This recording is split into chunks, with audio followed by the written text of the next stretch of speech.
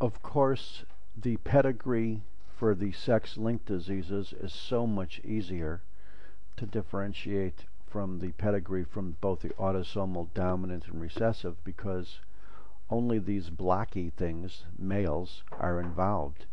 And it is really easy to differentiate it from the other two. Generation skipping may happen, but it doesn't matter. You only have males that are involved. Let's talk about single gene disorders. That's the easiest and classical way for us to remember genetic diseases, is to have perhaps a single defect producing a single abnormal protein. The protein may be an enzyme, a transport protein, a structural protein, or an enzyme defect which may increase drug susceptibility. So in the classical single gene disorder, you have an abnormal sequence of DNA producing an abnormal protein, enzyme, or polypeptide of a protein or enzyme, and therefore it's abnormal, so the enzyme doesn't work. And therefore you have not only lack of your product from the enzyme, but you have significant accumulation of your substrate as well. And because of this, or there may be a failure to inactivate a protein which causes damage, which of course is what enzymes do. In another scenario, you may have an abnormal transport protein. In familial hypercholesterolemia, there is a transport protein that is defective, and therefore cholesterol can't be transported through the liver like it should be, and as a result does a lot of nasty things or takes other routes which result in extensive early premature atherosclerotic blood vessel damage.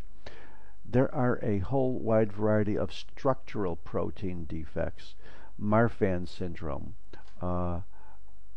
osteogenesis imperfecta, Ehlers-Danlos syndrome.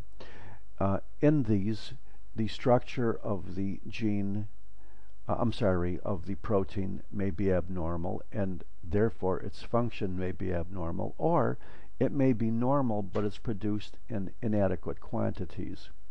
And the fourth possible type of scenario, an enzyme defect may be present, and on the basis of this, parts of your body may be susceptible to things which normally they're not. For example, in a person with G6PD deficiency, it makes cells extremely more sensitive to primaquine, one of the anti-malarials. So these are your classical 4 scenarios for single gene disorders. Let's talk about a couple of them. Marfan syndrome is a defect of a gene which produces a defect of the protein which ultimately that gene encodes, called fibrillin 1.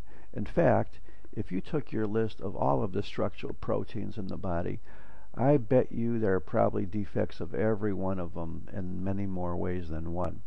Marfan syndrome people are tall, like Abraham Lincoln or Osama bin Laden.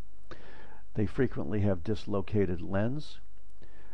They often have aortic arch aneurysms. This is the classical triad for Marfan syndrome people, all due to fibrillin 1 defect. In another type of structural protein defect disease, Ehlers-Danlos, for example, there are both autosomal and autosomal dominant and recessive forms of it. There's a whole bunch of different types, but some of the things you might expect as an expression of different types of collagen defects would be hypermobility of the joints, extremely elastic skin, abnormalities of blood vessels, kyphoscoliosis, arthritic changes, skin changes, various collagen defects. And even though it's a disease, some of the most spectacular Olympic athletes in the world and their ability to do things which you don't even think are possible could very well be due to having abnormal collagen which enables them to move their bodies in ways you could never believe. Let's take the example of a receptor protein defect.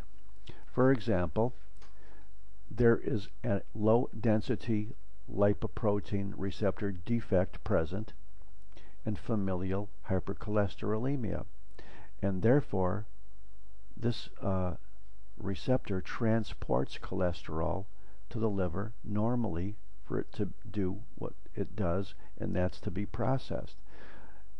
But if the transportation is impaired, the cholesterol builds up, and as a result, your scavenger system for clearing cholesterol kicks in. In other words, your macrophages start chewing it up. So when you look at atherosclerotic plaques, whether the person is familial hypercholesterolemic or not, you see foamy macrophages, and now you know why they're foamy, because they're chewing up cholesterol. Of course, they would be much more advanced and serious and premature and intense in people with familial hypercholesterolemia than, regular people like you and me. Enzyme deficiencies are by far the largest known category of genetic diseases. And like we said, you can have substrate buildup and abnormal collections causing diseases by virtue of substrate buildup, or you could have lack of the product, which is necessary for metabolism. The substrate in excess quantities could be harmful, and the single most awesome large group of enzyme deficiency genetic diseases are the lysosomal storage diseases, because for the most part they occur in the enzymes associated with lysosomes. So if you remember your chemistry, and I hope you do because I don't remember it too well myself, if you know that there's something called glycogen, if you know that there's a family of chemical compounds called sphingolipidoses from the sphingolipids, if you know that there are sulfatides, the buildup of this would be called the family of sulfatidoses. If you know there are mucopolysaccharides, so if this substrate builds up due to an enzyme deficiency, you have your family of mucopolysaccharidoses. You know that there are mucolipids, and buildup of these would be the mucolipidoses, and there's actually a longer list. For example, the fucosides, the mannosides, the aspartyl glycosamines can build up and be expressed in your urine as well. Just for a quick reference, there's also a disease called Wolman disease, acid phosphate deficiency as well. But they all follow the pattern of you have some kind of chemical, perhaps a lipid or a carbohydrate or a protein, or any combination thereof. It can't be processed, so it builds up and it causes diseases. And remember, these are all autosomal recessive diseases. In glycogen storage disease, there's at least 10 different types. Some of the classical ones, the most classical of which is type 2 Pompe disease, or you may hear the name von Gierke or McArdle's diseases. They're the most studied. They're all different from the other ones, but the bottom line is the glycogen builds up because an enzyme is missing to process that glycogen. And where would glycogen normally build up?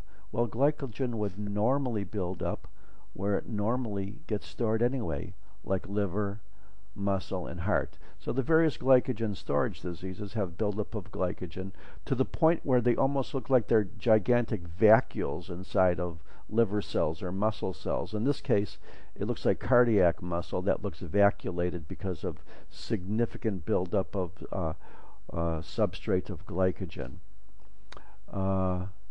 Let's talk about the sphingolipidoses, the most famous of which is Tay-Sachs disease.